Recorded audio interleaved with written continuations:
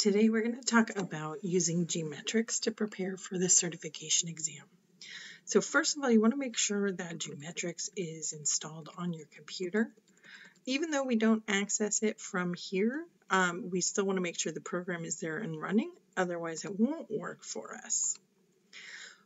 Next, we're going to log into Jasper Active, and then depending on which program it is that you're going to try certification in, for example, Word, I'll use that one. You're going to click into the program, and then you want to find the GMetrix tab. When you click on the GMetrix tab, it should launch you into GMetrix. If it asks you for a password, we always use Jasper Active 1, and you put that in twice, and then it will connect your Jasper Active to your GMetrix. So when you click on that tab, you're going to see it should take you to this view where it says take a test. And it's going to show you all of the tests that are available for you. There are some standard ones that are in here, the Word Practice Exam 1 and Practice Exam 2, and then the skill reviews. And then there's some additional tests that your teacher can set up for you. When you go in to do the practice exams, they're set up very, very similarly to the Microsoft Office Specialist exam, which is why this is such a great training tool. When you hover over the exam you want to take, you're going to see it gives you training mode and testing mode. Training mode will give you help if you get stuck. Testing mode will not. I'm going to first go into training mode and show you what that looks like. When you get the pop-up, you want to open GMetrix, and if anything else pops up, just click the affirmative. And then once it loads, it's going to look, again, very similarly to what the certification exam will look like. It will open Word, and then it will have your instruction panel on the bottom.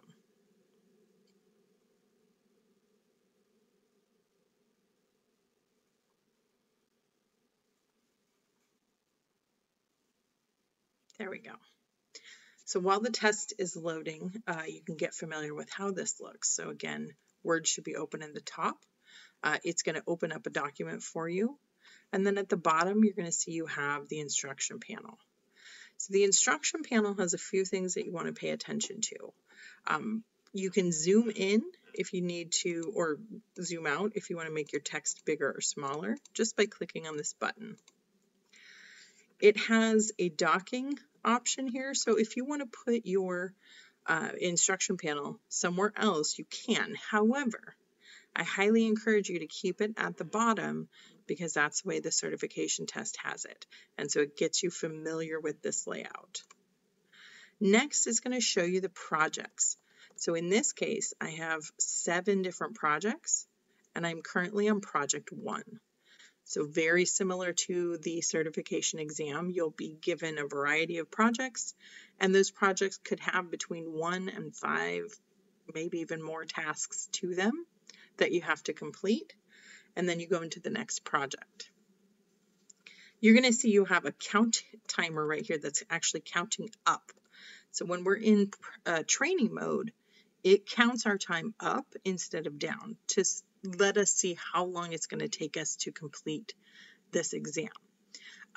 What I always tell my kids is make sure that you are doing the things you know first. So as you go through the tasks, if you aren't sure what it is, you can't do it immediately, mark it for review. If you can do it immediately, do it and mark it as complete and go to the next task.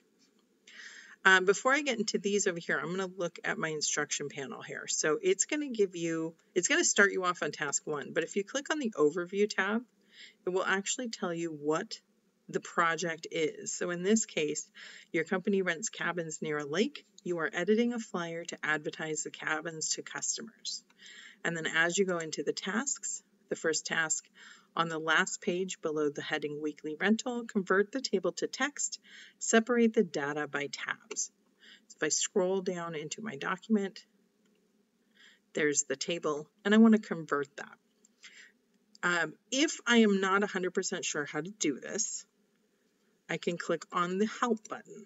the help button below where it tells me what the task is, it will give me step-by-step instructions. Again, this is only available in training mode, so it's helpful to try training mode to remind you of what it is that you're doing. Sometimes we forget, oh, which tab do I go to, or how do I do this particular thing? So training mode is really good in helping you kind of remember and solidify in your brain the different tasks it's asking you to do. When you've finished, so if I completed that, I can mark it as complete or mark for review. You can use the next task and previous task buttons or just click on the task itself. That's usually what I do. When you have finished all of the tasks, you can click Grade Project. And what this is going to do, it's going to go through, it's going to grade all of the different tasks, see how you did. I didn't do any of them, so I didn't get any of them correct. And at this point, you can either retry or you can go to the next project. In the next project, same thing goes. So right now my help is on. I'm going to turn my help off. It's going to give you, you can click on the overview to understand what it is you're doing and then go into each of the tasks. And again, keep an eye on that counting up timer, see how long it takes you to do these things. When you're done with the whole, so as you finish the project, so you click Grade Project, but you can also at any point click on the summary. The summary is going to go through, it's going to tell you how far you're in here.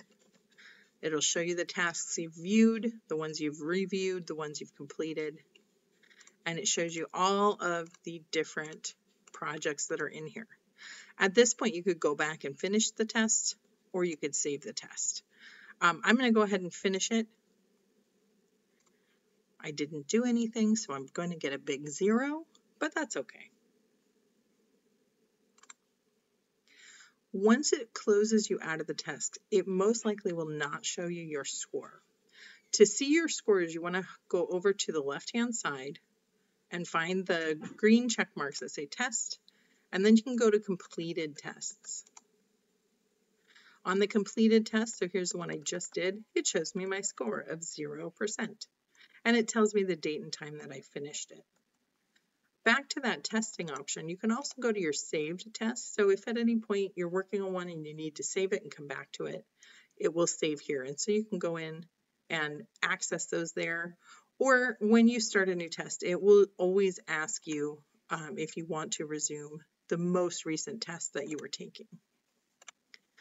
All right, for the actual testing mode, if I go into testing mode, you're going to see that it shows the exact same layout. It's going to be probably the same projects, but it won't have a help button and it will have a countdown timer. So the actual certification exam is a 50-minute timed exam, and it will identify how fast you do each of the tasks. And the faster you do the tasks, the higher your scores are, right? So here you can see everything is the same. There's my projects, here's my tasks. My countdown timer, it starts at 50 and starts counting back. So this will help you to identify how long it takes you to complete the task. Again, mark completed, mark review, here's all your tasks. Same as in training mode, you can grade your project and move to the next one. You can click on the summary. You'll see there's no help button. So I'm going to click summary and I'm going to click finish and get another 0. So in a nutshell, that's GMetrix. Now GMetrix also has some skill practice exams, and those aren't set up like the Microsoft Office specialist exam. Instead, it just goes through all different skills. So as I go through here, it's going to ask me just to do one skill. It's not set up in projects. It's just testing you on how fast you can do different skills. So this is another really good resource if you just want to start testing yourself, testing your knowledge. There is training and testing mode in this as well. And it is set up a little bit differently. once this test loads, it should load Word and it will have your instruction panel. And you can see your instruction panel is over here on the left. You can move this. So if you click on the little menu option down here, there are places to dock your instruction panel. I prefer to dock it on the bottom just because, again, it helps my brain prepare for how the certification exam is. And then it will just give you task after task. So create a document from the report design template and save the template as a Word document named sample in the GMetrix templates folder. All right, when you're done, you can click navigate to the next question, and it will tell you if you get it incorrect or correct immediately. So then you can either try again or you can continue and go to the next one. So add the predefined sample 2 watermark to the document.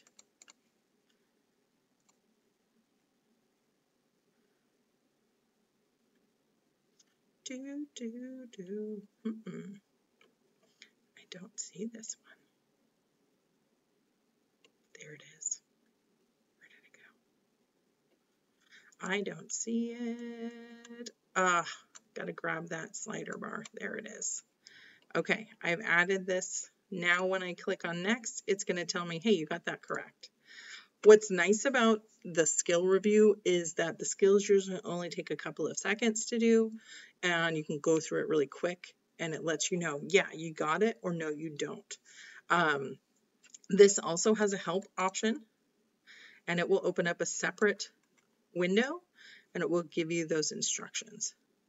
With the sample test, you can go click on the menu options here, and then you can save and exit your test. So that's just a quick review of GMetrix. It's very, very helpful in practicing for the certification exam. So I highly encourage you guys to use it often.